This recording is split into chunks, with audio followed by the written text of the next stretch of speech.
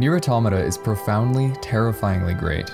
There's so much thoughtfulness and raw genius packed in that I've lived in fear that anything I could say about the game would do it an injustice. It is a work of art that delivers rich philosophical themes to its players and its characters, asking, analyzing, and answering fundamental questions about human existence, and it's all done using hot androids killing cute little robots within the greatest video game of all time.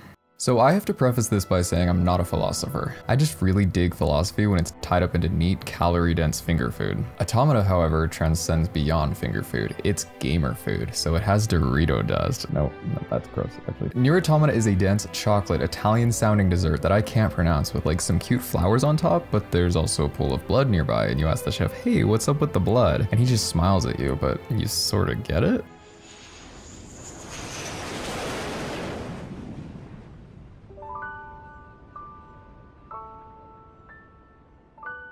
For me to fully express the way I feel about NieR is to do the impossible. When I first played Automata, I watched the game tie a perfect bow known as Ending E in complete awe. It was a defining moment in my life where I realized I had just experienced one of the greatest things, and I do mean things in general, not games, just all things. During that first playthrough, it was clear that Automata was unique. From the very first moments, it presented an overwhelmingly weird confidence. Everything that lives is designed to end. We are perpetually trapped in a never-ending spiral of life and death. Is this a curse? Or some kind of punishment? I often think about the god who blessed us with this cryptic puzzle, and wonder if we'll ever have the chance to kill him. It wouldn't be a YouTube video on Automata without it, but there could simply be no better opening to this game. It deserves to be overplayed. 2B's defining monologue sets the stage for everything that's about to play out while simultaneously implanting ideas that will soon be interpreted differently by a player who has fully experienced the approaching roller coaster that is NieR Automata. As I stand here thinking and looking back at my years of notes on Automata after 4 separate playthroughs, I still feel intimidated of the fact that I could never truly do this game justice. I feel unqualified to talk with any authority on the one game that I probably know better than some of my closest friends and even myself. How do I verbalize, analyze, contextualize my thoughts that are so tightly bound to emotions? Is for me to finally make a video about Automata a task of rationalizing feelings of love, a critique of centuries of profound thinkers that I can only pretend to understand? To look at a game, a masterwork of art that could easily be considered the highest achieved form of its medium as a whole?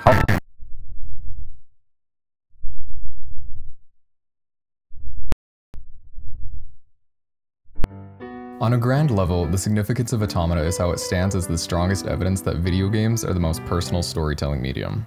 I've heard it echoed that NieR is not just a game. NieR is not just a game. It's definitively a video game, because a video game as a medium of raw potential is so much more than the understood bounds of the past. That is to say, Automata doesn't strive to be anything more than a game. It's not pretentious or overly self-indulgent. It proudly knows what it is and lifts the medium up because of it. It defines the highest point of what a video game can be. In the broad scope of story media alongside books, movies, shows, music, games have one layer of uniqueness: interactivity. Many games before NieR broke down the wall of player interactivity and used it to do commentary on the gaming sphere, but Automata took the idea enormously farther to inject profundity into the space in a way that would make any even casual onlooker of the evolution of games believe that the sky is not the limit, only human creativity is.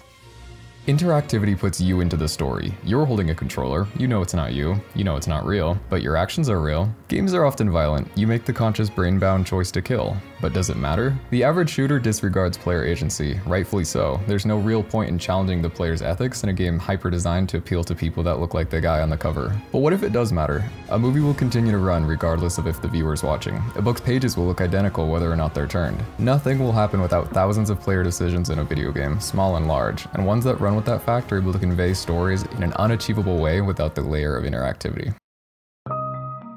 A lot of Automata puts you as the controller of the android 2B. The use of robots in a story that runs on electronic hardware immediately can raise the question of 2B's autonomy. Are you controlling her as a third party, you or yourself, and you are controlling this robot as people do to robots? Or are you supposed to project onto her? Are you making choices for her or with her? In a video game, the "are robots self-aware" trope plays differently, because if the awareness of 2B is considered your own self, isn't this robot's consciousness the only external consciousness you alone can confirm? Let's put it this way, if a lamp in a video game uses real electricity, doesn't a 2B? 2B is sexualized, her outfit is revealing. She's hot. So the game has some expectations because of that. If you attempt to move the camera to look up her skirt, she moves away from the camera, demonstrating some free will from and to the player. So she's both being controlled, but also internally and externally aware. The game plays with this a lot, constantly, and pretty subtly. Right from the opening, it's established that the UI menus are components inside the android that both you and they have control over. The fourth wall is broken a lot. It all adds up to a dichotomy of the player feeling both like an actor and a character in the same story. Everything, as far as I can think, is contextualized through Automata's narrative, which creates an experience that's possibly the first with the zero unintended ludonarrative dissonance. All conflicts between designed gameplay mechanics and the chosen narrative unify to convey the story rather than distract from it. Optional UI chips explain why you see a minimap and health bar in the entire OS. Reloading a save after death is restoring an older self. The combat loop of killing and not killing robots precisely conveys the themes through moment-to-moment gameplay.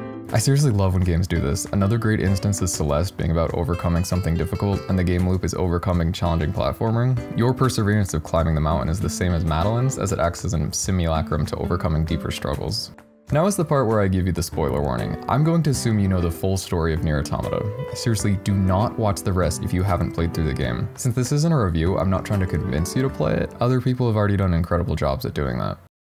But the reason I'm making this video is because NieR is so unbelievably worth playing that if I can convince a single person to play this game after this review, it will have been 7 days well spent. In a medium not exactly known for its love of pacifism or humanism, NieR Automata stands as a genre-defining work of art, one with a message that's vital and highly relevant to the current moment.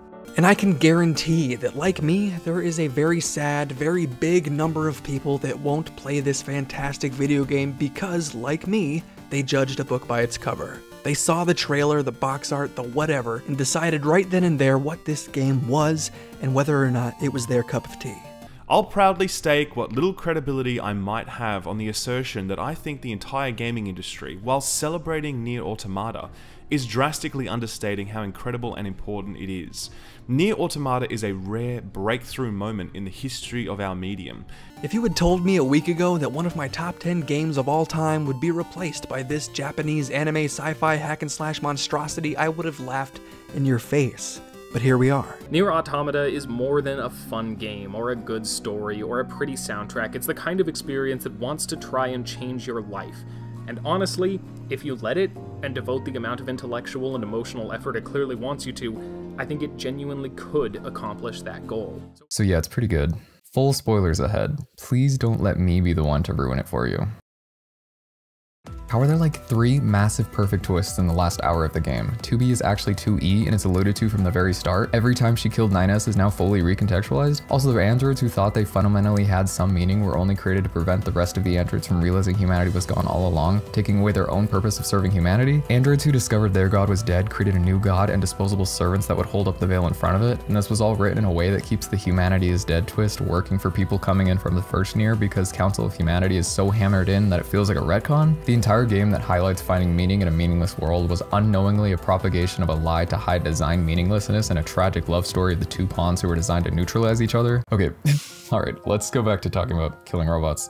NieR Automata uses a lot of genres of gameplay and it blends them seamlessly. Sometimes it's a platformer, bullet hell, visual novel, open world adventure, puzzler, RPG, shooter, fighter, but primarily hack and slash. Literally hack and slash, 9S hacks and 2B slashes. Did they discover this pun and base the entire game off it? Does it even mean the same thing in Japanese? I guess so. These frequent genre switch-ups are useful for keeping the game interesting because I think what defines the Drakengard and NieR franchise's heart is repetition. The most frequent game flavor of mercilessly killing robots shows the repetitive nature of their war. If combat was used sparingly and every interaction was designed to be new, it wouldn't cement the idea of their actions being that way. It's the same reason the game repeats itself leading from Route A to Route B. Repetition is used contrary to the fear of annoying the player because it's far more important to cement its core ideas before moving on to explore them in the rest of the game. Machines need to be dehumanized by 2B. The machines don't have feelings. Before 9S rehumanizes them in his own perspective that's hidden the first time through. Game design conventions are swept aside at the small cost of alienating some players. Also, before moving on from the combat, I have to say it's just so great. Platinum Games knows how to make delicious, buttery, gorgeous combat, and Automata will forever be one of the funnest games to me, even isolated from all the rest of its greatness. Like, when I pick up this game for a new playthrough, it makes me feel the same way Mario speedrunners must feel. It's basically second nature to me and continues to be so rewarding to master with how much depth is hidden in the movements and combos and weapon variety. In my last playthrough, I discovered you could get extra vertical height with the Mirage program like this. That's so cool. Beyond just establishing and building a new foundation atop the ideas of Route A, Route B forces the player to emotionally attach to the characters at the same time emotions are being given to the robots. Going through with 2B's perspective of illuminate all machines, with just a hint of, well, maybe not all machines, is mirrored so that the player experiences 2B's same evolution of thoughts. Information is withheld in a way that makes sense to be revealed through 9S's hacking, while also giving new meaning to the scenes that encourage the same reflection that 9S experiences during that segment, unknown to 2B. The first major new perspective scene is during the Simone fight. It also happens that Simone was the first instance of hacking gameplay from the player's perspective. Simone initially seemed weird and creepy as the punchline to a horror amusement park, but was obviously hiding something, as many of the machines have, but it could be written off as just an insane robot that got fed too much human data. And in a way, that was true. She was driven to an extreme after trying to emulate human behavior to win the love of Jean-Paul. If her story had been shown the first time, it's possible a player would see it and mentally resist the idea that maybe forcing women to conform to be valued, seen, and equal isn't a good thing, and ignore her end state. It guarantees the player thinks, dude, that robot was messed up. So that when the reason behind it is shown, it's too late to not have that thought and lead into a deeper connection between the game's implicit mechanics and the presented ideals of existentialist feminism of Simone de Beauvoir. Machines work so perfectly in this story because they're established as something that is not human, only to hit you with the twist that machines and androids are the same, showing both that robots are more like humans than you thought, and maybe humans are more like robots than you thought. De Beauvoir worked to prove that the construct of femininity was not innate and was rather a result of patriarchal conditioning. The design of the machine boss Simone and the unraveling of her story elegantly demonstrates this idea because your own perspective of machines began as them being genderless and as the other before meeting them in the amusement park in Pascal's village, where they've adopted familial roles, gender roles, societal roles, and are just trying their hardest to emulate a fallen world. Simone is a robot without a biological concept of gender, only living in the constructed bounds of binary distinction adopted from humanity. To be free from her torment, she would have to reject their conceptions of how she should be, reject the burden of femininity among machines that have a singular goal of accepting human limitations. I think it's pretty easy to come out of any given boss in Route B and still don't get what it was trying to say, but the messages can still work their way into you subconsciously. I love how it encourages exploration of the rest of the game and even the works that are referenced. Every side quest is just loaded with this stuff, it's great. Some people might not even realize the names are from the real world. It packs a lot of them into the relatively short duration, but luckily it goes beyond just name dropping smart people. It discusses their ideas in a digestible way while also giving its own opinion on them through critique and forcing the player to confront their own association with the topics through gameplay. It presents Pascal's wager, Jean-Paul Sartre's existentialism is a humanism, Marx and Engels' seizing the means of production, Kant's deontology, Kierkegaard's leap of faith. These abstractions of humanist thoughts show machines trying to reach the top level of the hierarchy of human needs, while the lower levels are shown in the more surface level of the game's plot. The recontextualization and humanizing of machines isn't even the only thing NieR uses its repetition for. NieR Automata only happens because the player engages with it. Even after breaking the cycle at the end, they are perpetually trapped in a never-ending spiral of life and death. Games can be replayed, so they will be. Each playthrough can be considered a different loop through the lives of the 2E-9S duality, and breaking past it shows how life is all about the struggle within this cycle. 9S's opening line has one surface level meaning during the first playthrough, even during the second time hearing it. But the third time, after you choose to play Automata again after seeing ending E, 9S looks past 2B and directly at you. Better make sure he's actually dead next time.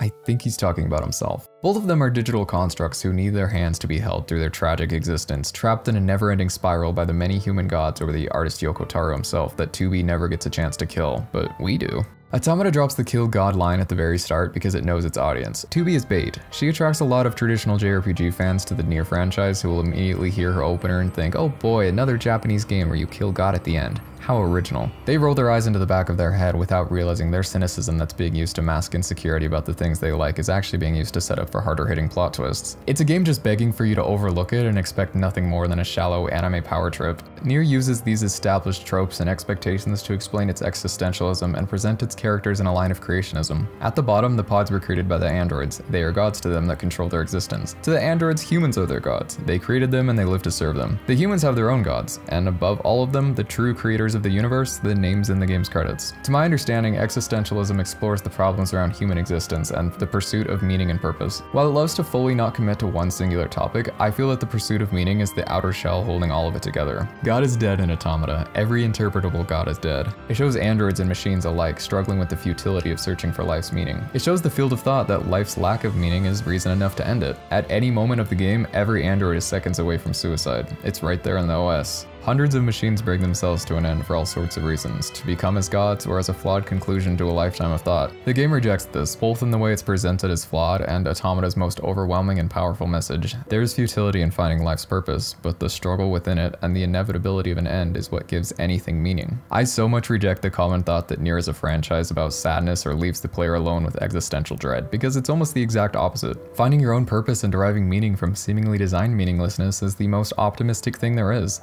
The story gives tangibility to these ideas with the setup of Yorha and an extinction of humanity, so it can rip away all the flavor of Japanese storylines and anime robots, hold up a mirror in front of you and say, that's you. Your God is dead. What will you do about it? Do either of those things exist? They'll find out in the end. And so will we. Okay, that's grim. 2B and 9S contrast to show the fight between the urge to hide from this reality against the extreme will to discover it, and only once they finally break free are they able to pursue true, fulfilling purpose. For many within NieR, they find meaning in sacrifice. At first, 2B sacrificed her happiness and life to carry out the will of Yorha. Later, she sacrificed herself to save everyone. A2 does it to save 9S. Pascal does it for his village. Adam did it for knowledge and his brother. NieR for his sister/daughter. Emil for his friends and pretty much everything. And in its final moments, Automata plays its final trick and asks you to make a sacrifice of something tangible, your save data, to help a complete stranger that you will never meet, can never thank you, and might not even care. Am I insane, or is NieR just so devastatingly sad that it wraps around to euphoria? Are games silly little things? A future is not given to you. It is something you must take for yourself. NieR Automata is a mind-blowing game. It's unfathomably, outrageously incredible. It is something very special. I didn't even get into the soundtrack that makes a strong argument for the best soundtrack ever put in a game. The open world that uses its space in the same way as other all-time greats. The timeless visual style that softens itself along an edge of realism. It's a complete package that stands not only as the strongest singular title yet released, but a perfect video game sequel. I didn't even talk about NieR Replicant and how Automata masterfully evolves what it established while experimenting with new ideas and continuing the story in a way that retroactively lifts its own predecessor higher. Someday, a game will be made that will surpass NieR Automata. It might be years, it might be decades, it might not even be in our lifetime. But for now, whenever I'm asked what my current most anticipated game is, the answer is that game. I guess you could say that resting on the back of that game is the weight of the world. I put so much work into this video, I can't end it like that. How about I just ask you to think about hitting that like button if you enjoyed and consider subscribing. Seriously, it means the world to me that you're watching and made it this far in. Any bit of support, be it sharing the video or leaving a comment, is extremely appreciated. Glory to mankind. It always ends like this. Come to life.